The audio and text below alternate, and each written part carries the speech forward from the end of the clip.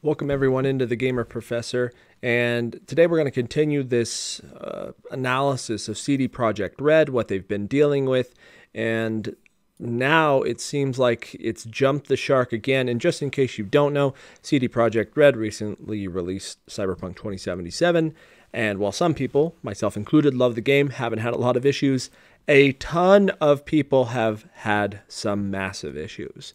And again, just because my experience doesn't reflect that doesn't mean that it's not true. So literally on December 14th, yesterday, Cyberpunk, and I love it, they tweeted at 12:47 a.m. probably because, you know, the time differences. They released quite a heavy statement. And we're going to analyze it today. And again, as a communication professor, someone who deals in public affairs and stuff like that, that's what my degree's in, I want to analyze this, and I think it's interesting. So let's go ahead, let's look at it. So first off, dear gamers, first of all, we would like to start by apologizing to you for not showing the game on base last-gen consoles before it premiered, and in consequence, not allowing you to make a more informed decision about your purchase. We should have paid more attention to making it play better on PlayStation 4 and Xbox One. Now, I want to stop there. Real quick, there are many games that if you were to pop them in, the original, not the Xbox One X or the Xbox One S, but the original Xbox One, when it first came out, PUBG and other, they are not very well optimized for that hardware. And that hardware is pretty old.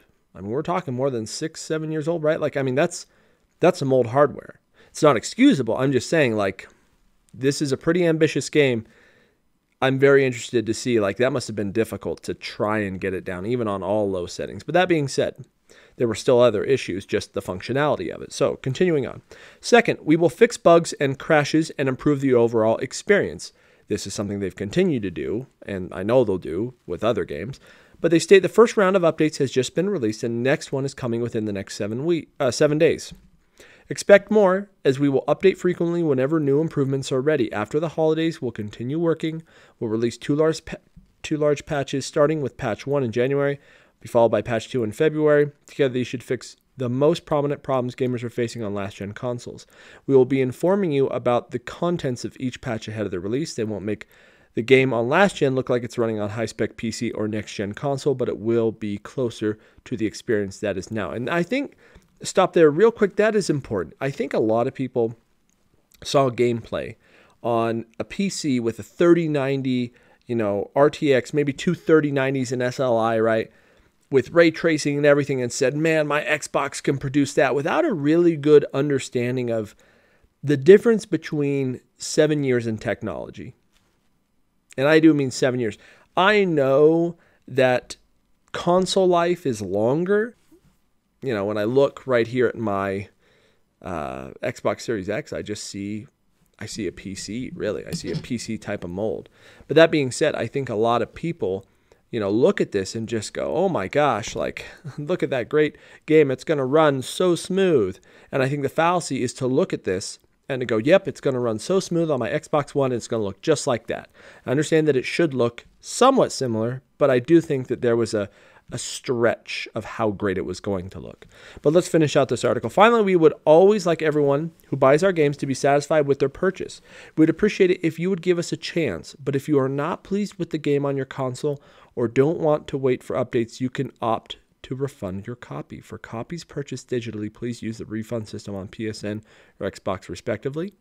For box versions, please first try to get a refund at the store where you bought the game. Should this not be possible, please contact us at this website, and we will do our best to help you. Starting from today, you can contact us for a week up until December 21st.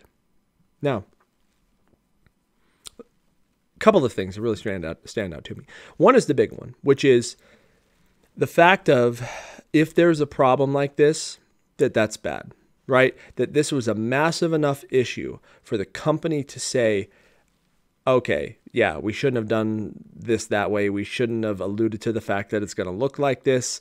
We should have been very clear about the last-gen expectations, and there's a massive problem right here. The fact that you have to address it tells me, again, as a communication professor who teaches business communication, who has a degree in public relations, this is problematic already. It was a big enough issue, and it was so bad that they had to. And again, you'll see some of these screenshots. I understand. Like when I've seen some of the things, and I'm not talking bugs or glitches, but just more or less the graphical issues, the loading, etc. I understand. I really do. I own an Xbox. I didn't install it on the Xbox for a reason. Instead, I used the Xbox Series X. I understand, and I'm not surprised. I really am not. But I came into that with the grain of salt that this thing's pretty old. It's going to probably have trouble running it, but I didn't expect this much. Now, I do want to say this.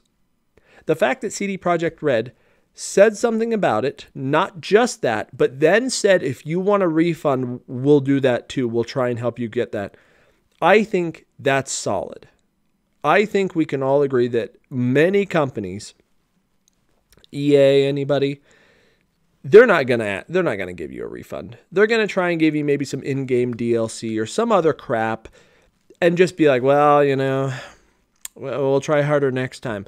I think CD Projekt Red realizes the difference here and realizes how important this is, so that they're like, hey, we're going to do something about this. We're going to make sure that if you really do want a refund, you can do that. And I'll give them props for that. Now, let's move one step beyond this. I think this is also a problem, which is, and again, coming from an IGN article, that CD Projekt Red stocks dropped 30%, 29% around Cyberpunk 2077 launch. Now, according to IGN, as reported by GameIndustry.biz, shares are currently priced at the Polish currency of 313.9, down from 443 on December 4th.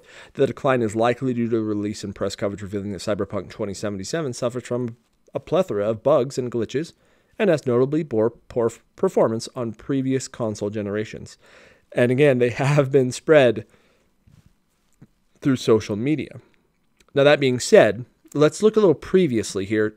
As the article states, CD Projekt Red experienced an all-time high in share price back in August, with a share price of 460, and again, this is the Polish market, and a total market cap of 42 billion. Over time, that has declined around the announcement of the major issues, such as the reports of studio enforcing mandatory crunch and a delay for Cyberpunk 2077.